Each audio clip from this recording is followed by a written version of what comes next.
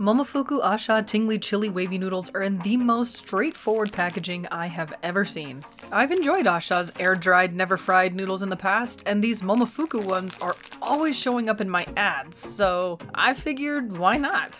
Inside the eco-friendly packaging, you'll find a squishy liquid sauce packet and a brick of thick, wavy noodles that look like the egg noodles my mom would make casseroles with when I was a kid. To prepare, boil them for at least 4 minutes or until totally soft. Then drain out all the water, add to a bowl, and add the seasoning, which warns you to adjust amount accordingly. Well, Mama's casserole didn't raise no cowards, so I'm adding it all because I always worry with these drained noodles that they'll be gummy and dry if they're not lubricated enough. Yes, lubricated, shut up.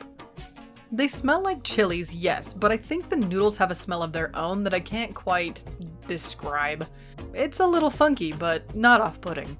As for the enormous and impressively long noodle pole, I'm pretty sure these are the thickest noodles I've ever eaten on the show. So, I'll take my first bite, which is tingly. Tasty.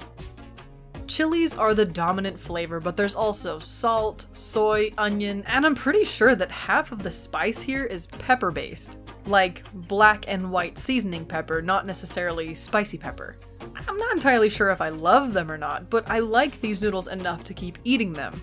At least you'll have to believe I did, because at this point my camera crapped out and I lost all the footage of me finishing the noodles. As I ate through the bowl, I started to enjoy it a little more each time. Tingly is the perfect word. Not too spicy, but still packing heat. The thick noodles are also immensely filling. And I believe the same for this as I do the other A-Sha noodles, that they're an excellent base to build from. So until the next time I build a recipe or try more ad noodles, which is often, stay sweet.